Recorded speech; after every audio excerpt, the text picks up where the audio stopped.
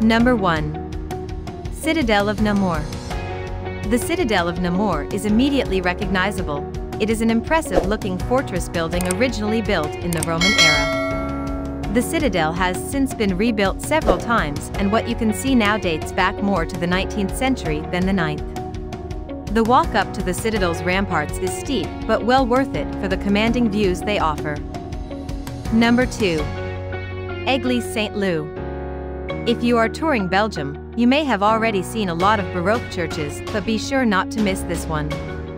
It is very striking and imposing, and the carved confession booths, stone archways and stunning ceiling make sure this church stands out from the others you may have seen during your time in the country. Number 3. Felicien Rops Museum. This museum is not one to take the children to. Felicien Rops is a Belgian artist who specialized in erotic artwork in the 19th century. Inside you will see a large collection of the artist's work. Be sure to pick up the museum guide if you don't speak Dutch or French, as the labels that accompany the artwork are not in English.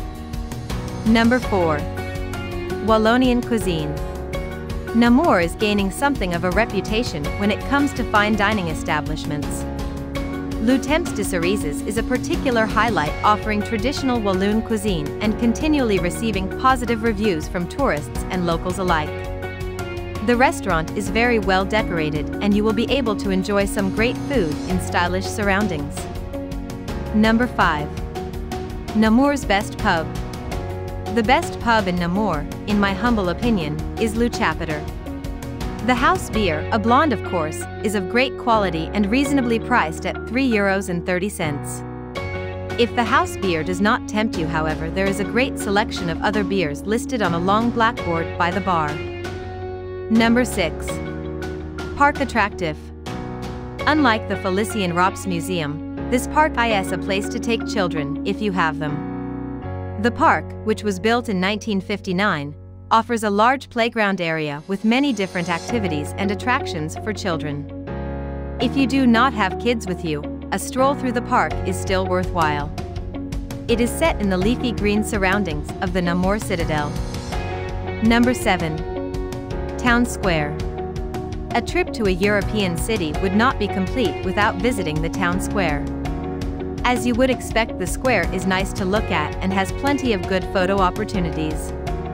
The square is also a good spot for eating and drinking, with several good venues dotted around the outskirts. Number 8. City's Cathedral. As with the town square, a visit to Namur would not be complete without a visit to the cathedral. This cathedral is impressive from the outside and almost looks like something out of a J.R.R. Tolkien novel, with its numerous stone columns and dark stone facade. Number 9. Treasure in Namur. The treasure house of Trésor de Hugo Dionis is truly a hidden gem in Namur. It is one of the city's lesser-known attractions, but is definitely worth a visit and may well be the place that you recommend to other travelers to Namur. The building is very unassuming from the outside and could easily be missed if you are not looking for it. Number 10. Strawberries. Don't be reluctant to visit this museum just because it is solely focused on the history of strawberries. It is well presented and actually very interesting. The area of Wapon is famous for its cultivation of strawberries, hence the museum. It is a fairly small museum with around 5 rooms to explore, but there is plenty to learn and many artifacts and objects from the eventful history of the strawberry. Hope you liked this video. For more videos, please subscribe to our channel.